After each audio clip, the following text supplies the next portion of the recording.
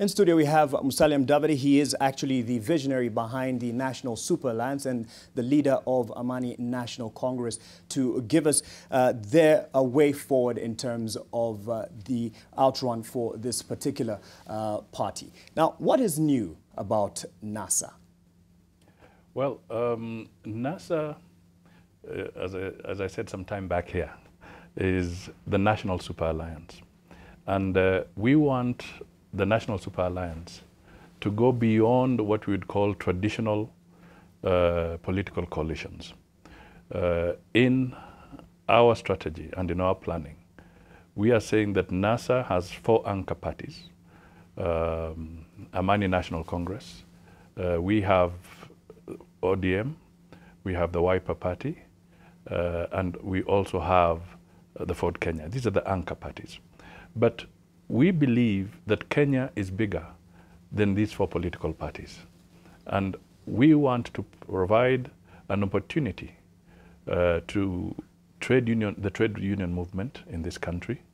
We want to provide an opportunity for the civil society, for the religious bodies, for the youth, for the women, for the business community, to have a more significant input into the affairs of this country, and to have a forum where their issues can be listened to, therefore, and thereafter be part of the broader policies of the Kenya government. Well, one would say, skeptic, if you may, that the coalition or the tradition of having coalitions put together in Kenya is more of just a vehicle to get someone into political office.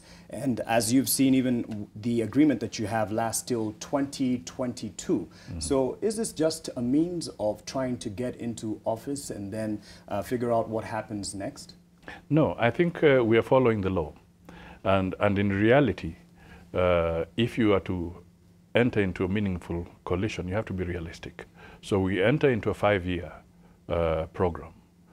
After the 5-year program, if that coalition has done well, then it can present itself for an additional 5 years, depending on the mood of the country. So I don't want to just look at this as a simple vehicle. This is serious business. It's perfectly legitimate, and it fits in with the constitutional situation in our country today, where the structure of our constitution in Kenya has been structured such that no particular individual party or individual can imagine they can go it alone without attracting a proper national cohesion. So this is not just a power-sharing arrangement, as has been dismissed. Power sharing is part of it. And let's face it, politics is about power, being put in power for a particular period of time. So this is at the core of NASA. Yeah, it is part of the issues. There are other issues which relate to our policies and programs. But I want to actually show how ridiculous this argument that the Deputy President keeps on putting out there, how ridiculous it has become. First of all, why is he there? If he thinks that he does not want power, why doesn't he resign and call it a day and then become a farmer? There's nothing special about him. And contribute to that. So we all are seeking to lead, and with that leadership comes a certain measure of power as guaranteed in the Constitution. So the point I'm trying to put across is this. NASA is also about power. But we are saying we don't want to monopolize power. We want to share it. Jubilee wants to be in power, and they want to monopolize it with a few people. But we are saying we are different. We want to share. All right. Speaking of monopolizing power, the truth of the matter is you will, as NASA, have to agree who is your flag bearer. True. And that is what everyone is talking about. And this is what will actually bring people together in terms of knowing which party to support in terms of vision. Why has it taken such a long time to agree on who the flag bearer is? I think the fundamental point here is that, first of all, we must agree on the principles. And that is agreed with this particular document. We must agree that there are certain principles that we all subscribe to.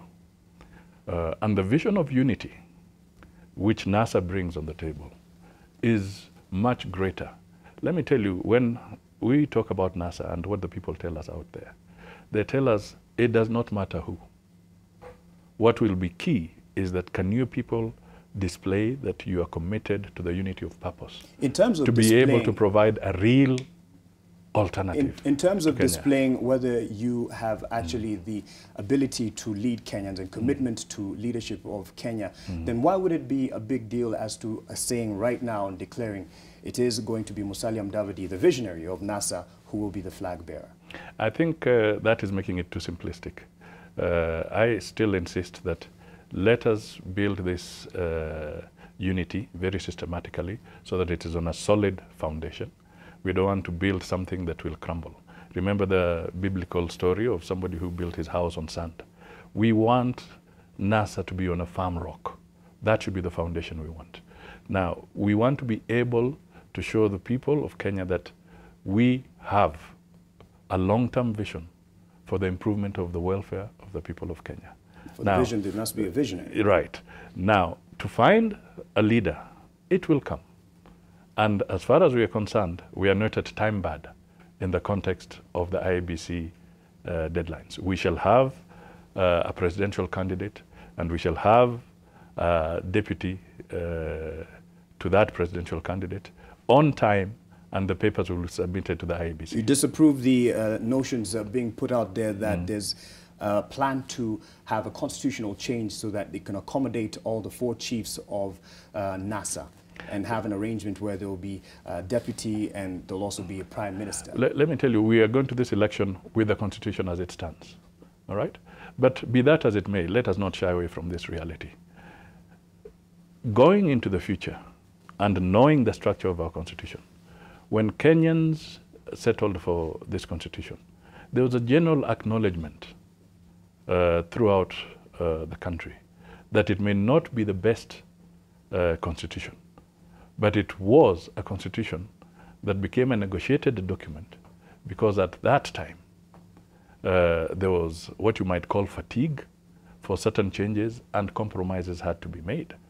And the government, the Grand Coalition government, Mzee Kibaki, when speaking, he came to the conclusion that it may not be the best. Maybe 20% of it may have certain challenges. So you're not ruling out the possibility where you would want to change there is the no, we cannot rule it out. Accommodate your structure. We should not rule it out, and everything that we do as NASA would be done in a constitutional process. You've spoken of having the principles put in place, that is your foundations, and that I believe is in the coalition agreement that was signed today. But there's also part of the unifying structure of NASA, the issue of trust.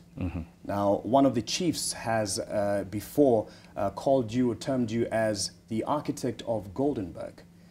Are you, and that is Raila Odinga, are you able to bury the hatchet and move forward without any bad blood? First of all, let me put it this way.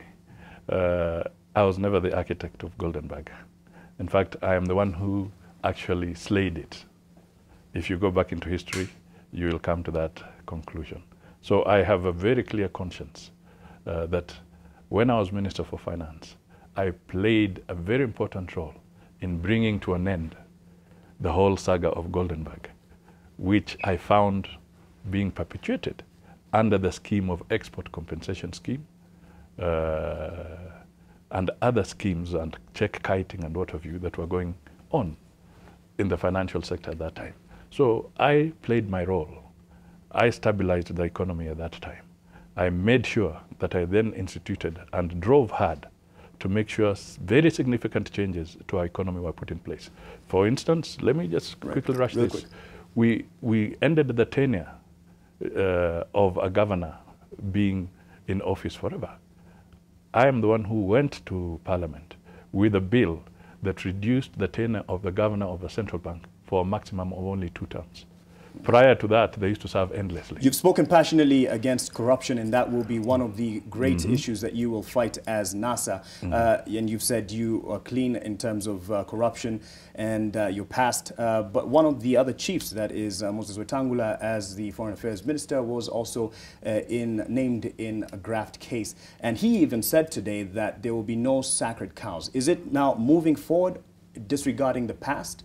Or what does this mean in fighting corruption especially? I think what is important is that what evidence is there, and is any of them before court? all right?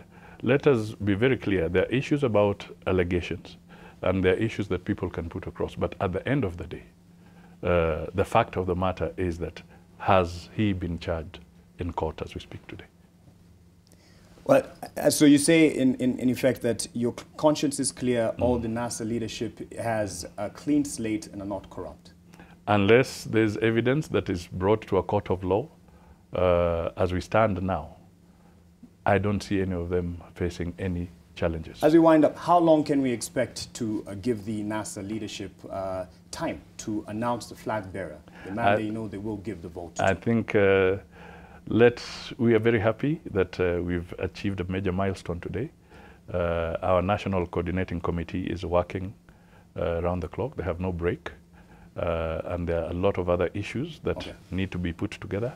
But I want to assure our supporters out there that the NASA presidential candidate will be unveiled on time, and he'll be able to present his papers to the IEBC on schedule. But Musalia Mudavadi, thank you very much for your time, and of course we'll be following keenly your plan as you roll out the NASA strategy moving forward.